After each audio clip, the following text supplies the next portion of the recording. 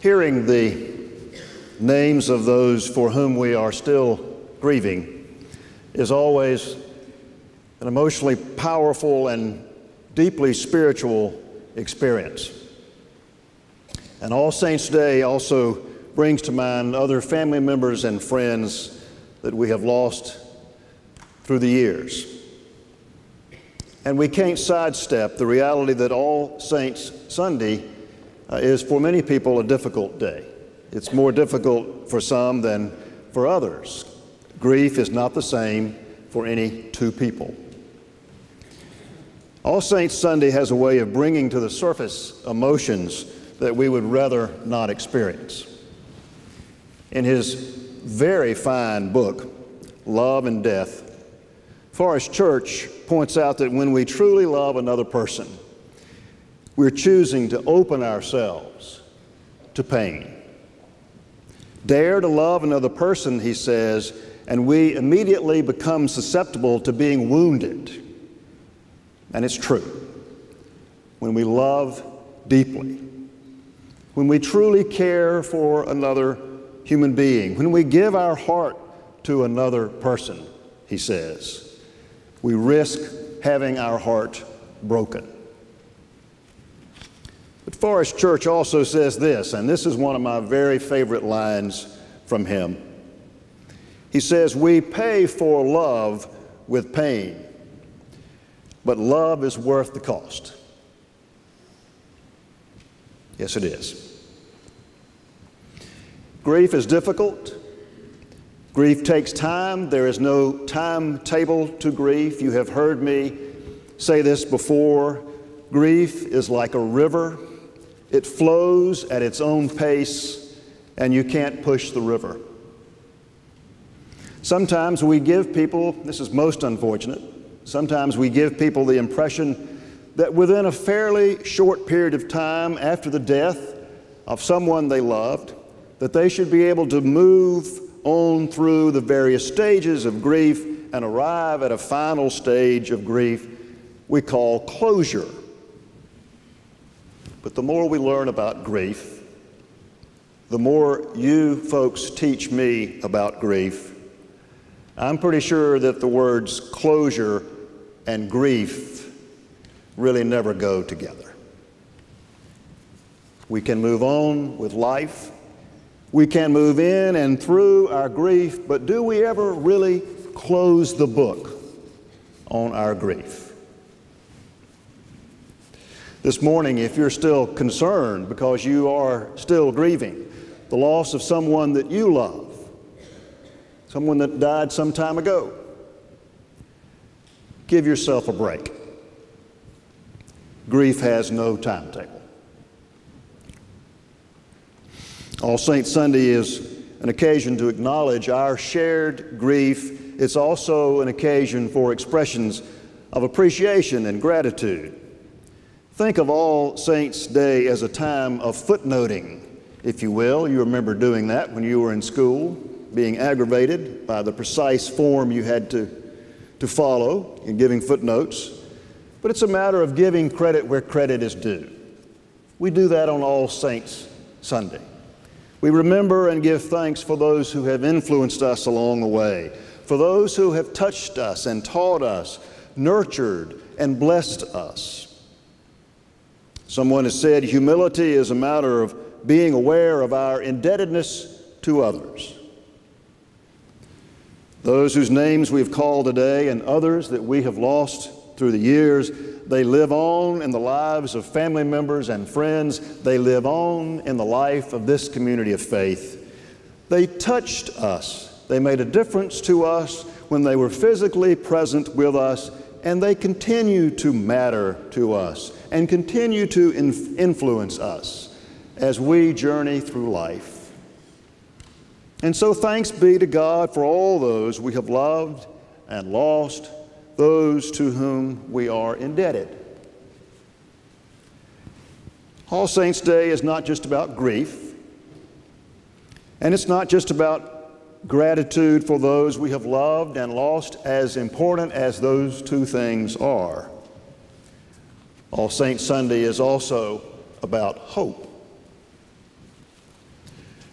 The verses Frank read this morning, and by the way, who knows what God's voice is like, but when I hear Frank Smith read the scripture, I'm thinking that may be it. I don't.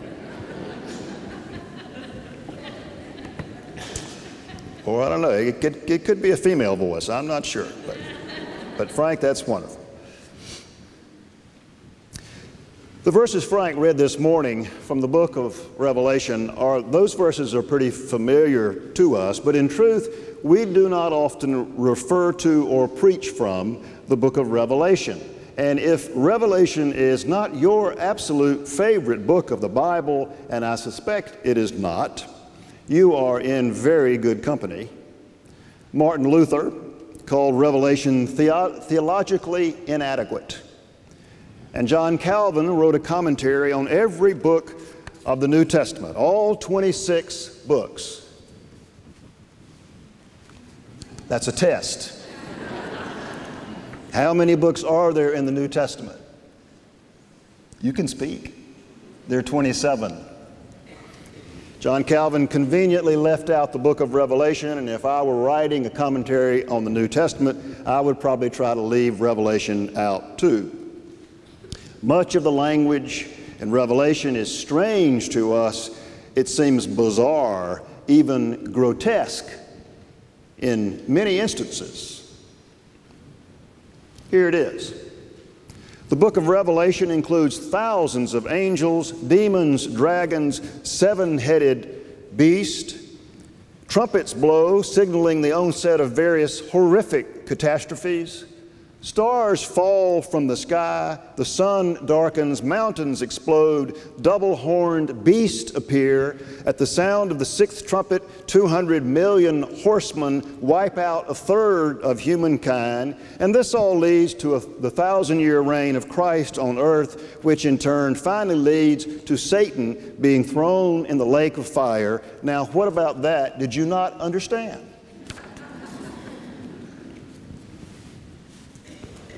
It's helpful to remember that Revelation was not written as a book, of course. It was written as a pastoral letter, written to churches established by the Apostle Paul and his co-workers. These churches were located on the western coast of what is now Turkey. And the letter was written toward the end of the first century. It was, as you know, written from the island of Patmos, just off the coast of modern Turkey. We know the author's name was John, not John, the disciple of Jesus, not the author of the gospel that bears that name, John. But John's letter was written to churches in crisis. John's letter was written to churches going through a difficult transition period, a period of transition. Now, where have I heard that? We have a transition committee here at our church, for those of you who are visitors today. We are all about transition these days. It was a tumultuous and uncertain time for the early church. Relations between Christians and Jews were very uncertain. Relations between Christians and the Roman government were, as usual, full of tension. Paraphrasing Eugene Boring, the author of the interpretation commentary on Revelation, he says, John's symbolic language is strange and unfamiliar to our ears, but the men and women of the churches in Asia to whom he was writing would have had no trouble understanding the meaning of his letter. Now think of that. All the commentators basically agree with that. Those who first heard this pastoral letter would not have had any trouble understanding the meaning. Those first century Christians would have understood that the point of John's letter was keep the faith. In the face of threats, in the face of persecution, when times are difficult and uncertain, when you're in a time of transition, remain steadfast in your faith and place your hope in God. That was the point. The prominent Episcopal preacher and teacher Fleming Rutledge, says that Revelation has taken a bad rap through the years. She writes, "Revelation should not be left to religious quacks who think of it as some sort of code to predict precise details of the end of the world. Revelation is not a Google map of heaven, and it's not a timetable for the end of the world. Revelation is not as weird as we have been led to believe," she says. "It's not a hidden code. It's poetry. It's a picture. It's a vision of hope.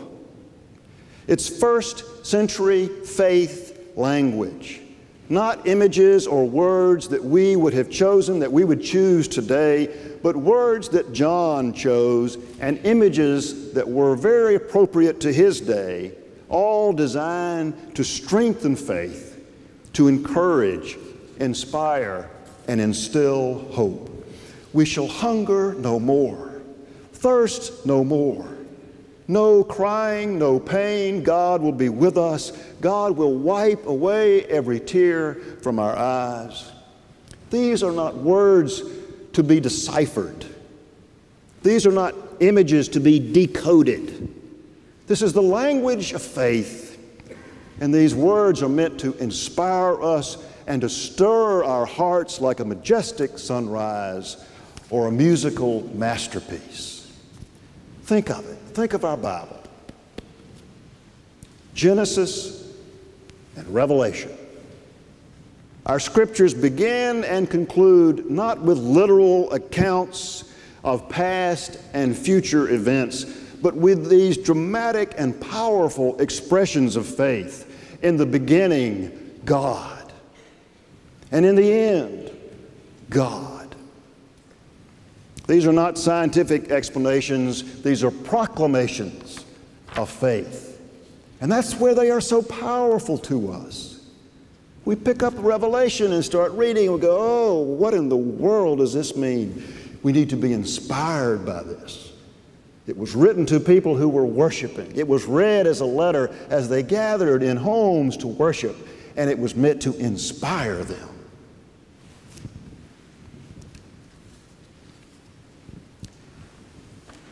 John wrote his letter to churches in crisis, to churches in transition, and his underlying message was, lift up your hearts, praise and worship God in hope, faith, and trust that in the end, all of us will be held by a love that will not let us go. I'm going to ask you to please turn to the first verse in the 21st chapter of Revelation. I know most of you bring a Bible with you, but if you did not, there's a Bible in the pew rack in front of you. It's on page 1007. Revelation is the last book in the Bible. I'm trying to help you here. Revelation 21, the first verse.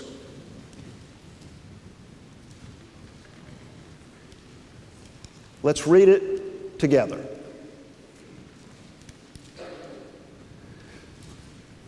Sorry, choir. Need Bibles over there. Reading it together. Then I saw a new heaven and a new earth, for the first heaven and the first earth had passed away, and the sea was no more. Did you catch that line? Did you catch that line? I've read this passage numerous times, usually at funerals. I've never noticed, never paid attention to that line before. And again, I am indebted to the commentary on Revelation by Eugene Boring. I saw a new heaven and a new earth, for the first heaven and first earth had passed away. Now that in and of itself is fascinating imagery. But what do you make of this line? And the sea was no more. Where was John when he wrote his letter? Of course, he was on an island. He was on an island, separated from friends, separated from the members of these churches. These were people he knew and loved. For him, in that moment, the sea represented separation from those he loved and from those he longed to be with. But in the end, he says, there will be no more sea. What a magnificent image this is. When it's all about God, there will be no more sea, no more separation, no more alienation, no obstacles to being together in community, all God's children. When it's all about God, there will be no more distrust, no more fear of each other, no more prejudice or discrimination. In the beloved community, there will be no barriers, no walls, and that great vast sea which keeps us separated from each other as human beings will be no more. What a powerful, beautiful image this is. And it's more than just an image. It is God's call to God's people today. It's more than just a dream for some time down the road in the sweet by and by. This is God's call for us today. This is our purpose. This is the reason for our existence as a church. To work for the day when there is no more sea, no more alienation, no more separation.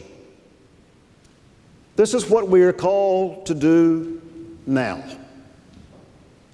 This is who we are called to be right now. This is God's way here and now. Thy kingdom come, thy will be done on earth as it is in heaven. May we pray. Oh God, we pray for family members and friends of those whose names we have read this morning, for them and for all who are grieving. May they experience and gather strength from the love and prayers that are radiating to you from this congregation.